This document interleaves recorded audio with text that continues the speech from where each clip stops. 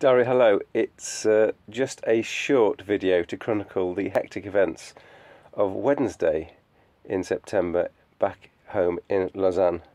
Now, because we haven't been here for a while because of COVID, we have a lot of catching up to do. This Wednesday, first of all, we spotted over to Preveranges to meet our dear friend Kathy, who's running her exercise camp. We didn't actually make the class. We were planning to make the class, but even though the class started about 9 o'clock in the morning, it was too late. It was too early for us. So we managed to get there for the middle of the class, and then she had a private client. And during that private client's time, we decided we'd take out the SUPs, the stand-up paddles, onto the lake, and the lake was just beautiful.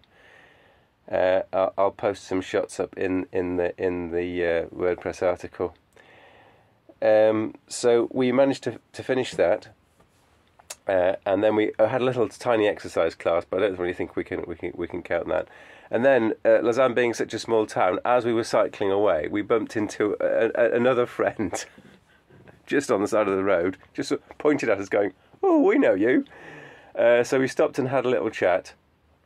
And this coincided with the fact that my bicycle started to feel a bit wonky. And by wonky, I mean that not all of the gears were changing.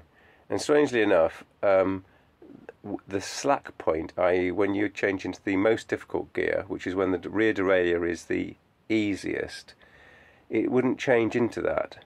And normally if you have cable problems, if the cable gets loose by extending, then the cable gets slack and you can't select the easiest gear, the gears with the bigger cog at the back. Anyway, so we had the decision to make, because if we take it all apart, we don't really have any tools and would be able to get back together. So we put off that decision for the moment, because the cycle was cyclable. I went to see another good friend who we haven't seen again for about 2 years, because that's how long it takes when you've got COVID going on. We saw that friend who moved in Lausanne to a new Desres part, quite close to where my partner used to work.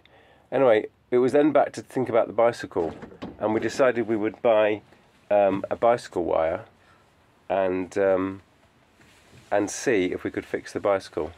So we got back to the campground here in Vidi Camping. And unfortunately, we took the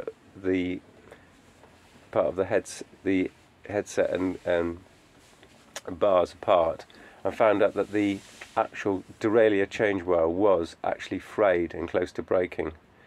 So we'd been to the bicycle shop and bought a very cheap cable from Hood Cycles. I'm very pleased. The man was very, very pleasant. Sold me for practically nothing a derailleur cable, and said he could maybe change it on Saturday.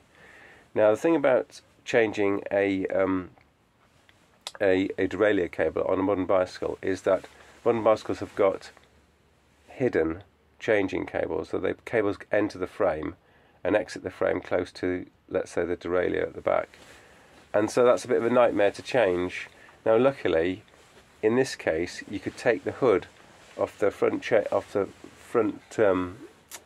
bars, and without moving that mechanism, you could actually get the cable out.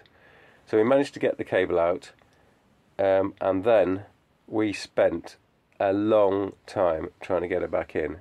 In fact, we went out on Thursday evening, and only when we got back, so in the darkness, we had head torches on, we had lights on the camper, and with a lot of effort and Anne's tweezers, thank you, Anne, we managed to pull out the cable in a certain place and then re-thread it back into the back. So we'd got the cable sort of 75% all the way inside the frame, almost to the last point, and only thanks to all of our determination and luck and concentration and a lot of luck did we manage to get that cable back in.